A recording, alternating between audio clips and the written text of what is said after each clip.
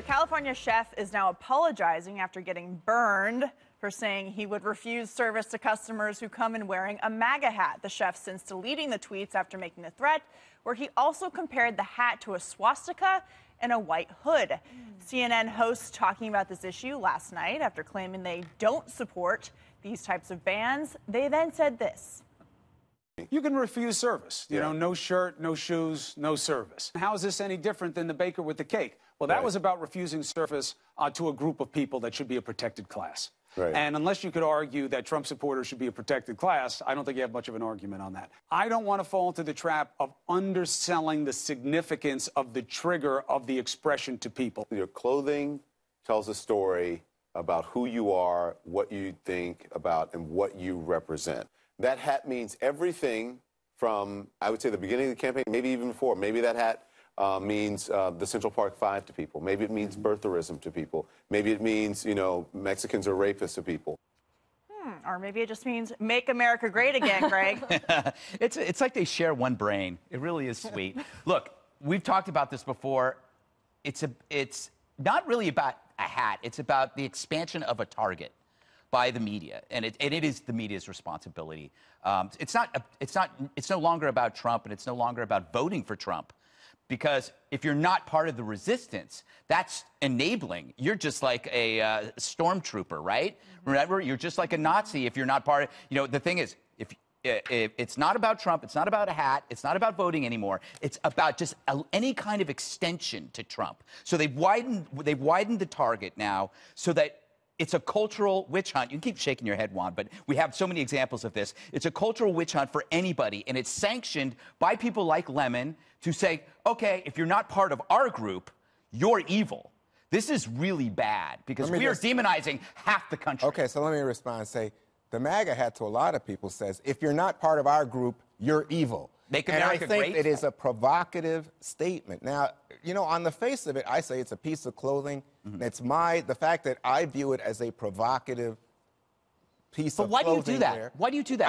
I think Don Lemon and I think Cuomo were on target. Where did you get the idea? Did the idea float into your head? Oh, no, I want to know. Oh, I'll tell you. How about David Duke wearing it? How about Cesar Sayoc, the guy shooting people when they're driving around the Trump truck holding So when a MAGA racist drinks orange juice, do you then say no more orange juice No, for but me? I'm saying to I you, can't drink orange juice because a racist drank orange juice. No, but I'm saying I thought they made a very good point, Greg, when they said it's a protected class matter of discrimination. Protected class is by gender, by sex, by disability. It's not by political belief. Well, I'm okay with them saying, you know, the chef, he's paying his price. That's the way the market should work. If you make a decision, then you pay the price. So it's a free market decision. It's like Nike saying, we're back and Colin Kaepernick right now. They made a decision. This guy apologized, by the way. You know what he apologized to? He apologized to the people who work at the restaurant and his co-investors. Probably a good thing. Because it might cause someone not to come to the restaurant. He didn't apologize for saying MAGA hats are provocative. Yeah, he didn't. He claims that he's apologizing. He has the right not to serve people who he doesn't want to serve his restaurant. It's a private business. He can do what he wants. But, Jesse, he didn't really apologize because he then went on to say in his apology that the hat symbolizes anger, hate, and violence. Right. So, you know, it's like own it or not. Well, if Kanye came in rocking the hat, I wonder if he'd serve Kanye West. I think he would. And the difference between the Baker deal, I mean, the baker, who's a Christian, when you're asked to bake a gay wedding cake and you're asked to say, you know, God bless, you know, Dick and John, and there's two guys in the middle, that he was arguing that you're then complicit in making a cake that, you know, doesn't represent your Christian values.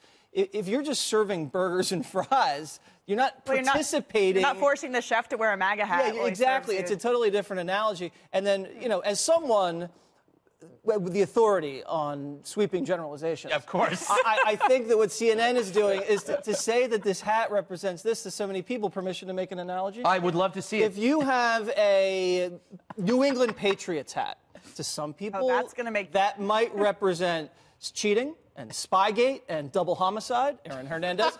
By some people, Jesse means him. You know, no. Some people. To other people, that could just mean the Patriots and winning.